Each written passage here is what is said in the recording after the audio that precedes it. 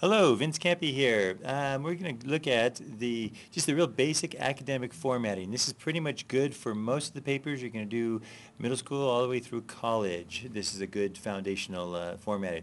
So at the top of the page, I have Microsoft Word open here. It works in any word processing application. I'm going to just put name here. Your professor or teacher will say like a first or a last name first, however they want that is fine. Then you probably have like a period, maybe a class title, um, and title, how about that? All right, and then maybe the teacher's name or something like that. Teacher's name. Now, the alignment at the side may be different. You may align it on the right or leave it on the left like that. Now, I have Arial set as my default font. For academic formatting, it's going to be Arial or Times, pretty much, or Times New Roman. Those are pretty much your choices. Don't worry about the creativity of it all. You can get creative somewhere else. But for academic formatting, this is what you want. So now I'm using Arial here. Maybe, you know what I'm going to do? I'm going to switch to Times because that's a more classic approach. So here we have Times, and 12-point font is what you want. 12.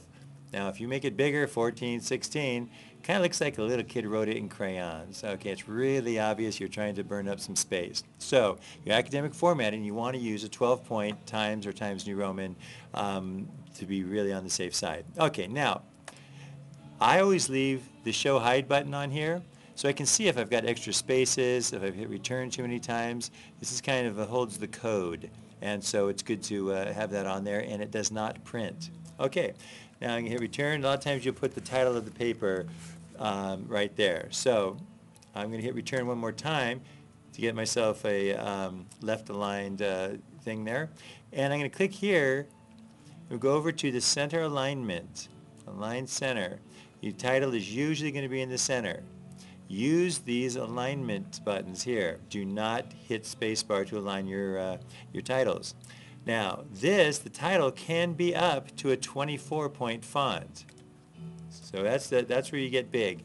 And sometimes this is where maybe a professor or teacher will let you have a little bit of artistic freedom changing the font in the title. Okay, now, for your body text, that's all you're writing, all the paragraphs and things that you're writing. Again, it's going to be a 12-point Arial or Times font. Now, what I'm going to use for this document is called Greeking. And I'm going to go online here, go to Firefox.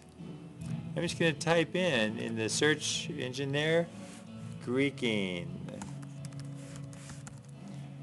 Okay, let me fix up because it doesn't look like it's finding what we want there. So, there it is. Okay, so Greeking, hit return. Now, here we are, the Greeking machine, Duck Island. This is a very good one. You click on there. I'm just using this to get a bulk of text so I can show you the formatting.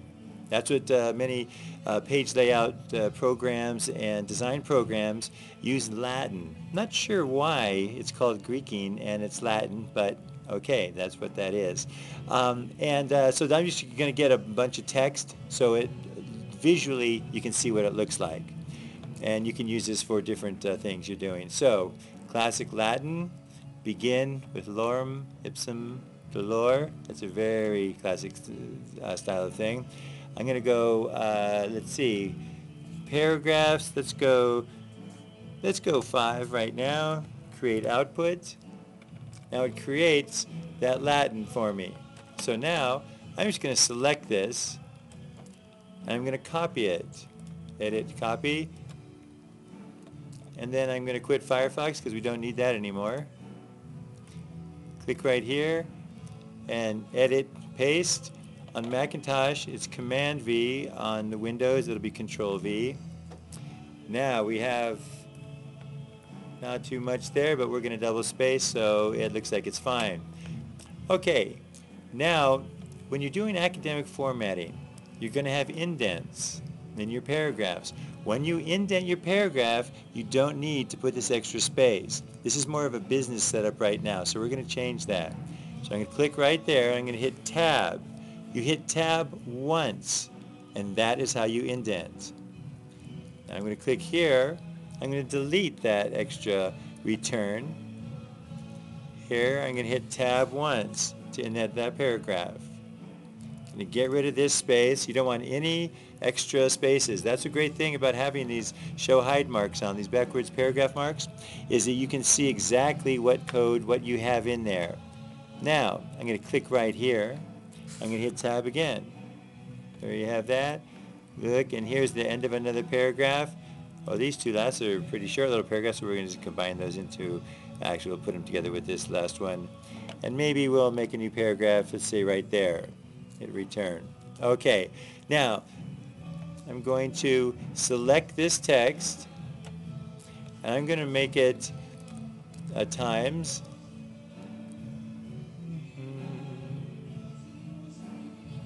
La, la, la. Oh, okay, there we are. Okay, times and 12-point font. Okay, now we have a times 12-point font. I know it looks a little bit small, but here's where the space comes in a little bit here. We're going to go to Format. You have to select all the body text. Format, Paragraph, same as in Windows, same thing. When you come up to here, Paragraph, you go down to Line Spacing. Single, we're going to go to double. Okay, hit OK. Now, there that is. I'm just going to copy these two. Well, I don't need to. That's fine. That gets the point across. See, now, usually your professor or teacher, you can ask them whether they want the heading double-spaced or not. A lot of times it's not double-spaced. And then just the body text is double-spaced there. Okay. That's pretty much it, except for the borders around the edges. You want those to be 1 inch.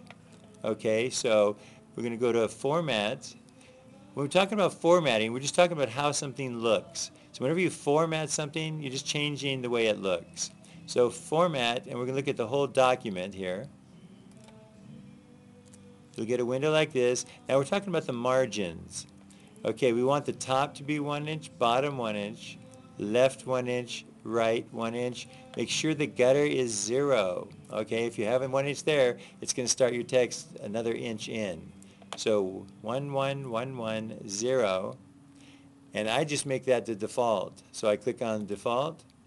Do you want to change the default settings for the document layout? Yes, I do. Yes, now it comes in as a default. It's always going to be the 1 inch borders that you need for your academic formatting. You never want to justify. When you justify text, here I'll show you. Right now, let's go over to the print preview here. This is what a mini version, this is what this looks like. This is aligned over here, but this is a rough edge over here. When you justify, let me go over, select this text, and I justify it, it turns into a block. I'll go back here to print preview. See, now it's straight down there. It may look neat. That is not academic formatting. This is not. You can't justify in the academia. So I'm going to close that. You want the align left. Okay. I'm going to put the title back in the center. Okay. Now we have double spacing, 12-point times. This is looking pretty good. This is what your paper should look like. Okay. Now teachers have seen and written hundreds of papers. They can tell in just a flash whether you've done it correctly or not. When a teacher sees a paper that looks like this, they are loving you because they know that you can write a paper and you know how to format a paper. When I was teaching English, I would take one look at a paper and pretty much be able to guess what grade that person's going to get just from the way they format it and just the way the paper looks. This, if I saw this, it would look like an A paper to me. I'd look at this and go, okay, this is a sophisticated person. They know what they're doing.